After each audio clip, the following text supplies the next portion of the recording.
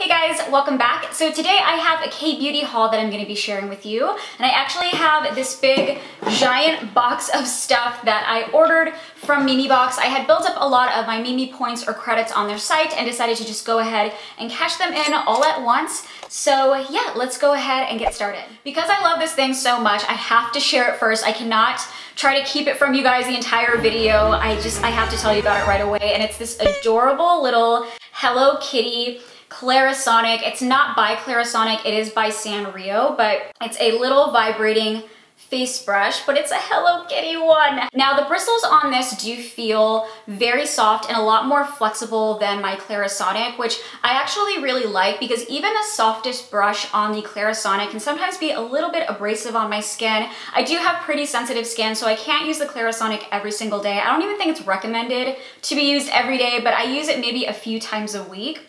Whereas with this, I do feel like it's something I probably could get away with using every single day just because the bristles are a lot more soft. It actually says on the box that it has a vitamin C brush, which I don't really know what that means. I don't know if the bristles are like infused with vitamin C because there isn't any like cleanser that comes with it. Yeah, it says vitamin C brush, which I've never heard of before.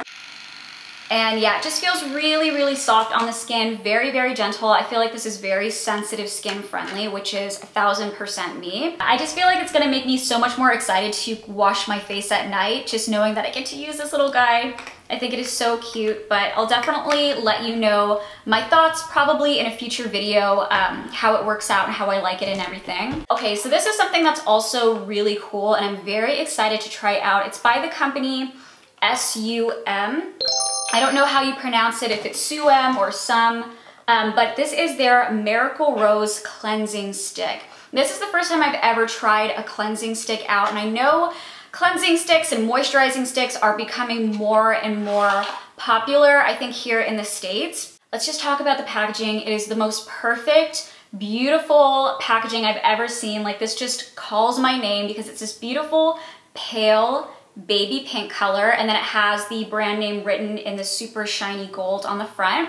And when you look at it, it's this really beautiful kind of milky pink color. It looks really creamy and smooth and super soothing. But also, if you look closely, you can see that there are real rose petals throughout the cleanser, which I thought was such a cute little detail. And I don't know if that is something where the rose petals are supposed to act like a mild exfoliator on the skin or if it's just for aesthetic reasons, but I still thought it was really cute. I am trying out a moisturizing stick right now by e.l.f. and I kind of feel in between about it, but I'll probably let you know my thoughts on that in a future video. Next thing I got is by Innisfree, and this is their Jeju Volcanic Pore Cleansing Foam. Honestly, I need another cleanser, like I need a hole in the head. I have so many cleansers in my bathroom, which I'm sure you guys will probably see in my skincare declutter that I'm gonna do, but I have a lot going on in there, so I really didn't need another cleanser, but I didn't learn until recently that this brand is actually known mostly for their cleansers, so I really wanted to go ahead and try it out, and this one in particular got really great reviews. The next thing I'm very intrigued by, it's the Inoface Cosmetics Body Jelly Wash Brightening Milk. And I know there are two different versions of this on memebox's website. There is the brightening milk one as well as like a peppermint one. But I was more interested in the brightening milk just because I was very curious about what that would smell like or look like. And so that is the one I decided to get. It's kind of like a semi-firm jelly texture, and you do use this as a body wash in the shower. Now the smell, honestly, I'm not super crazy about. It's not that it smells bad, it just kind of has more of a perfumey scent than I was expecting it to smell like. It almost has kind of like a true bar of soap smell, like a very soapy scent. I don't know if that's making any sense, but it's not a bad smell. It's just not exactly what I was expecting. But yeah, I'm very curious to try this out in the shower. I'm also kind of curious to see the look on my boyfriend's face when he sees it in the shower, if I just had it like sitting on the like shower edge just by itself. I would love to see his reaction. So excited about both of those things. I have a makeup product. This one is by Hope Girl, and this is their Sebum Control Pore Pact. This is a little compact, and I was very intrigued by this because of the color that it comes in. So here is a little compact. It's got this little like cheetah print on the front. And then you open it up and it has a little tiny powder puff like that. And then the powder itself, as you can see, is like a very light minty green color. And I think this is supposed to be a compact that's just basically for touch-ups or around like the oily parts of your skin to really help keep the oil at bay. But I was mostly intrigued by the fact that it was a green powder, and I am assuming that it's green to help with like redness on the skin, which I do suffer from. And there is a little swatch of it there. You can see it doesn't have a really strong green cast to it, which is nice. So it doesn't look like you're just applying a straight green powder to your skin, but it does seem to have a little subtle hint of a minty green in there. But it is a really nice, super smooth, lightweight feeling powder. So I'm very excited to try this out on my skin. I love the idea of color correcting powders. I haven't really tried too many yet. So this is going to kind of be my first color correcting type of powder I've ever used. The next thing is by the brand Recipe, and this is their cleansing oil in rose petal. So it's a cleansing oil that looks like this, but as you can see, when you flip it around, it has real rose petals running through it, which I just thought was so pretty. I really do like the idea of cleansing oils as well, because I know that they're really good for anti-aging since they're so hydrating and moisturizing on the skin. I have a little blush, and it's by Lazy and Easy, which I think is a line created by Holika, but the products all have this little guy on them. I forget what his name is. I think it starts with a G, but it's just this little like egg yolk character. And I think the concept behind Lazy and Easy is that it's supposed to be makeup and skincare for the lazy girl or the person that doesn't really want to do a lot of work, aka myself. So it comes with this little tiny puff.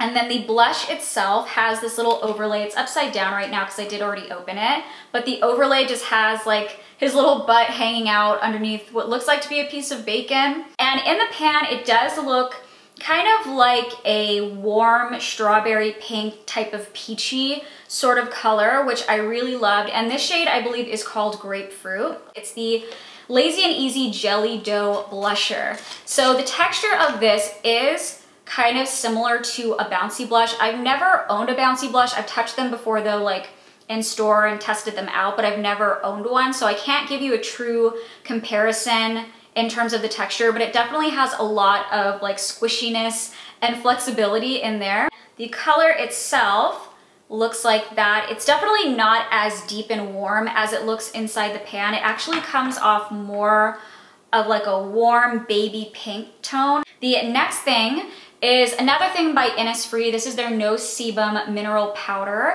And this is something that I always see sold out on a lot of different K-beauty sites and like skincare sites in general. I always see this guy sold out and has really, really great reviews. And it's just a simple powder. It comes in a little compact like this, again with a little puff. And then the powder itself, I'm not gonna open it just because I don't wanna make a huge mess, but it just looks like a white translucent powder. And this is supposed to be really good for oil absorption, especially for like the T-zone. I think it's also good for touch-ups and things like that.